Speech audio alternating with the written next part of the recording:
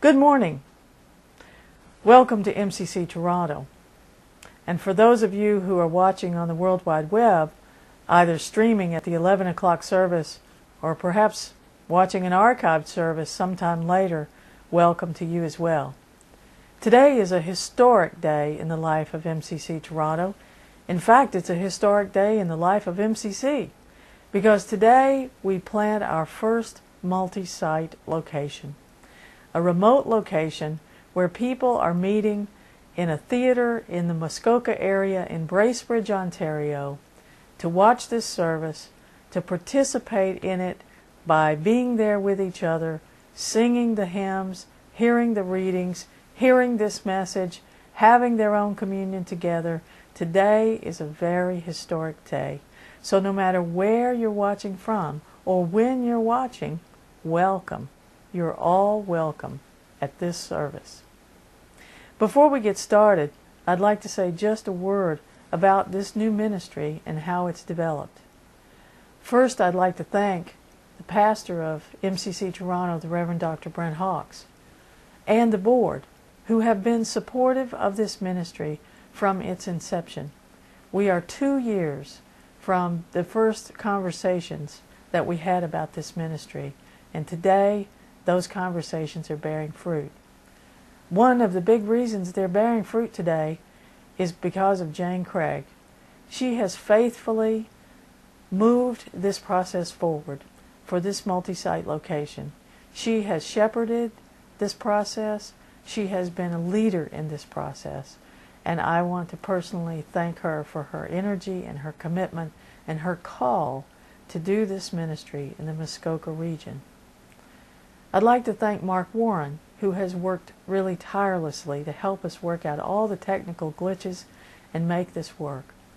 Mark is a gifted human being, and he shares his gifts in his ministry at MCC Toronto, and I give thanks for him. And I'd also like to say a thank you to Dina Dudley, who has stepped into this ministry, stepped in and really provided leadership, gone to Muskoka, come back from Muskoka, been on conference calls, countless emails. She has really put a lot of time and energy into this. So, here we are. We're in a new day, and we've heard sacred readings this morning, just like we always hear. But I want to call your attention to the reading that we had this morning from Colossians. The reading from Colossians is the beginning of a letter from Paul to people in faraway places. And the beginning of this letter indicates that this letter is to be read in one place, and then another place, and then the content shared with yet another place. Questions are asked about how folks are doing and how they're progressing. In Paul's day, to be able to write down what he wanted to say, have that letter transported on someone's person, and end up somewhere else where someone else who had the ability to read could actually read it to a congregation was just about as miraculous as what we're doing today. Paul duplicated his efforts. Paul reached out.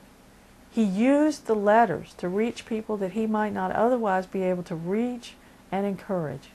He used his letters, and he used the people behind the scenes who carried those letters and read those letters faithfully. He used them to spread the good news, the gospel, that God loves us all. What we're doing today is not so dissimilar to Paul's letters. We're taking the message out to faraway places.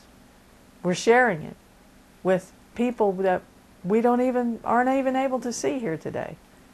But they're able to be with each other. They're able to meet together and share the good news between them. Now, our second reading this morning talks about something very important. And while I tend to get all tied up in the technology and just the magnificence of the fact that we can do all this, I get very excited about it. It's very important for me not to forget why we're doing it. And there's a great big why in the second reading. In the second reading, Jesus points out that we can do everything that Jesus did and more. We can do everything and more. And so what is it that we're supposed to be about? What is the good news? I ask a lot of people this. I very often don't get a satisfactory answer. What is the gospel message? What is the good news? Well, it's really pretty simple in my book. You know, people have told me that most ministers only have one sermon to give, and I'm certainly in that category. I used to worry a lot about that. I used to worry that I wouldn't be able to come up with the big theological treatise, or I wouldn't be able to make the fancy intellectual turn, that I wouldn't be able to entertain, that my delivery wouldn't be great. And then one day I realized I only have one sermon in me, and here it is. God loves you, God loves you, God loves you. And I believe that that is the essence of the gospel message. That is the essence of the good news. The good news is God loves us, loves every one of us, loves us unconditionally, loves us passionately, will not let go of us, will not walk away from us, no matter what we do. MCC Toronto has a very special ministry, a very special place in the culture within which it resides. MCC Toronto has been in the business of teaching people the gospel message that God loves us. And that message is so powerful that it motivates us to get up and go to work on the social justice issues that need to be addressed. I read a quote this week by my good friend, Reverend Robert Griffin. It's on the bottom of his email, and I'm not sure where it comes from, but it says, prayer changes people. People change things. So this is the bottom line of what I want to say this morning. There are some of us who are vitally involved daily with this ministry. We work on it. Some of us eat and sleep it. Some of us think about it all the time. Some of us have the technical expertise. Some of us have the big ideas. Some of us are willing to go out there and have the flyers made and put them up and drive up to Muskoka and drive down from Muskoka and do all the things that have to be done to make this happen. But there's an awful lot of us in this family, this MCC Toronto family, whether we meet in the building in Toronto or whether we watch on the web, there's an awful lot of us who don't touch this ministry directly. So what I want to say to you this morning is that we are all in this together. We are all one community, supporting each other. That is what we're supposed to do.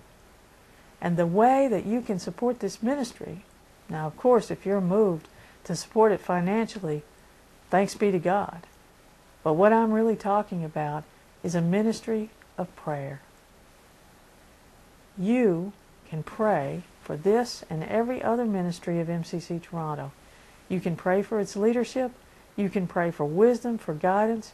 You can even pray for things to change if you don't like the way things are going. But part of being a community is participating together in a faith community, a community that prays, a community that supports each other. The quote said, prayer changes people. People change things. Prayer changes people, and people change things. So what this service is about, what this ministry is about, what the multi-site plants are about, is sharing the good news of God's love with the world. So that that good news, that absolutely wonderful feeling of being loved unconditionally, strengthens us and prepares us to go out there and work for justice. Today is a good day. Today is a historic day.